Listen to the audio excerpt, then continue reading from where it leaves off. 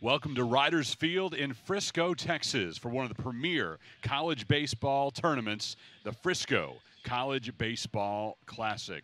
Alongside Mike Hardge, my name's Chris Mycoskie. We're thrilled that you're spending part of your weekend with us. And what better way to spend a Friday afternoon in the office than to turn on your FloSports app and check out day one of this tournament. Kaminska, last year's American Athletic Conference Freshman of the Year. All-conference first-team honors. That one's down the left field line. That'll score Michael Seegers.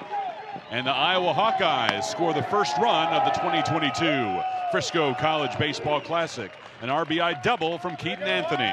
You talked about it. You talked about how hot he's been all season, and he continues to tear the cover off the baseball. Got a ball in and smashed it down the third base line. And you could see the base runners being aggressive, and the ball got down the line.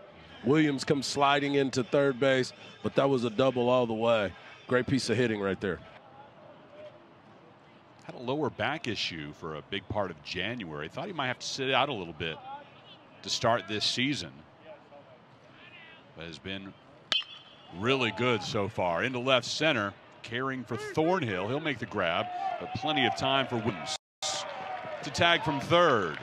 2-0 Hawkeyes, as Honar has the first out of the game, but it's enough to plate Williams.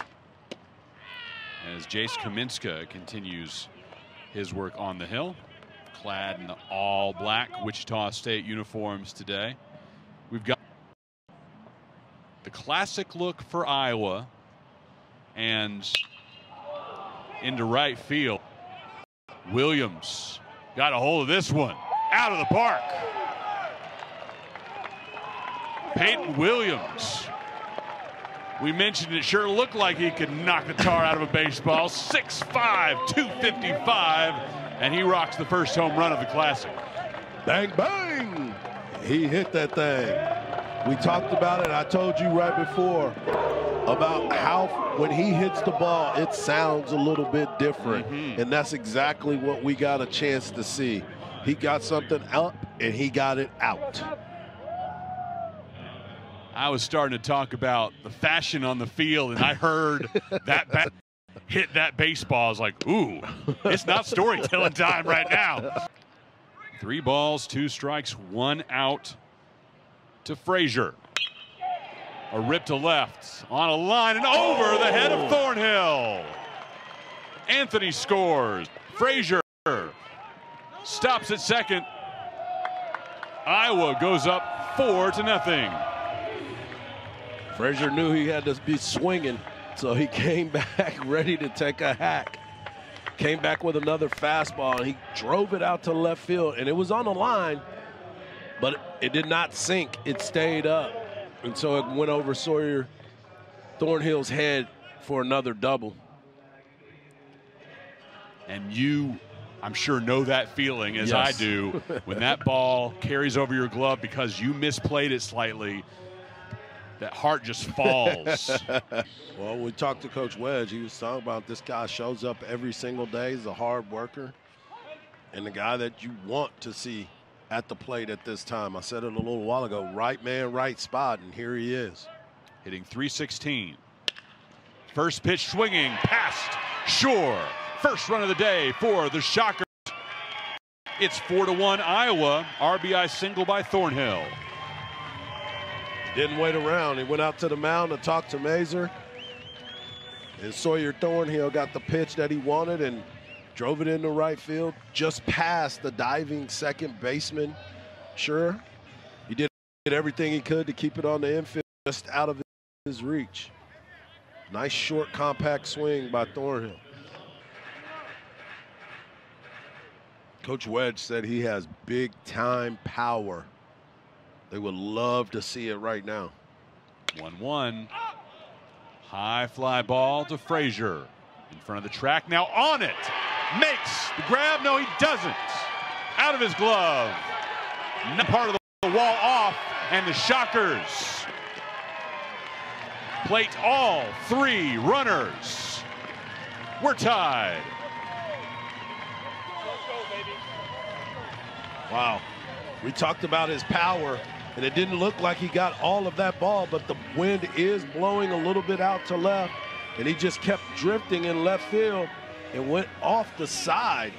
And in that corner, as you could see, it's kind of cut out in that area, so it's kind of hard to judge that. It just drifted too far into that.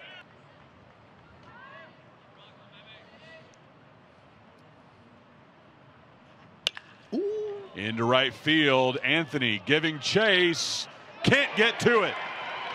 Extra bases for Brock Rodden. He's running to third. Sliding head first, safe. Triple for Brock Rodden. Brock Rodden got a fastball that he could handle, and it looked to me as if Anthony had a bead on this, but this ball was really well, and it looked like Anthony thought he had a great play on it, but that ball just kept going away from him. And here we go. Runner on third with guess who? Sawyer Thornhill to the plate. Christopherson with a nasty breaking ball down and in on him just now. The 0-2. Gets it through. The infield was playing in, and Wichita State able to take advantage. Thornhill hits it through this hole, and Rodden scores. Shockers have the lead. Right man, right spot. It's something we've talked about the entire game. Sawyer Thornhill, one of the best hitters on this team. You talked about it. Coach Wedge calls him a mature hitter. He got a pitch up. The breaking ball was up, and he got it through the hole.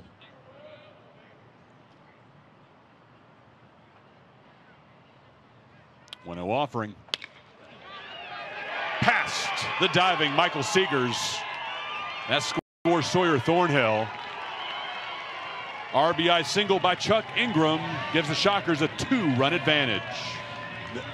Look, Ingram, that is his first hit of the day. But he has squared up every single ball today, and he finally got a ball through the center field. Another look at a great attempt by Seegers. Couldn't get the glove on it. And that keeps this inning alive for the Shockers and forces a pitching change for the Hawkeyes.